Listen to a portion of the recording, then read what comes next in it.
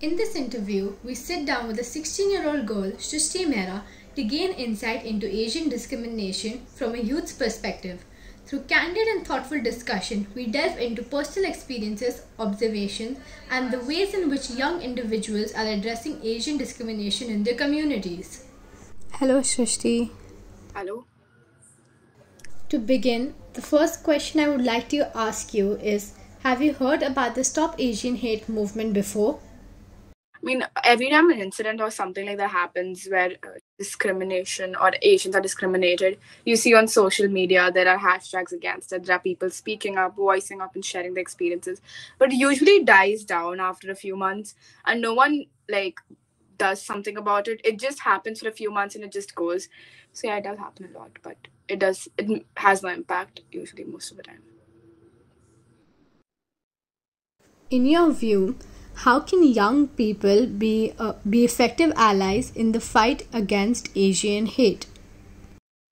I think young people play the most pivotal part because changing opinions is the first step towards stopping the hatred. Because to stop discrimination, you have to first treat everyone equally.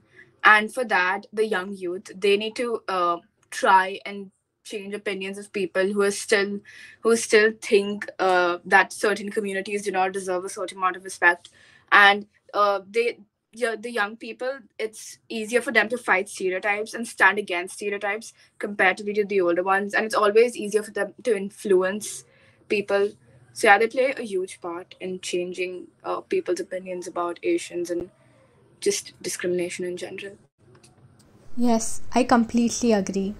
Yes. Have you encountered any resources or organizations that focus on combating Asian hate or promoting diversity and inclusion? If so, how did you come across them and what impact have they had on you? Not directly, no, I haven't come across. There are many organizations that work in many aspects, and working towards discrimination is a part of that.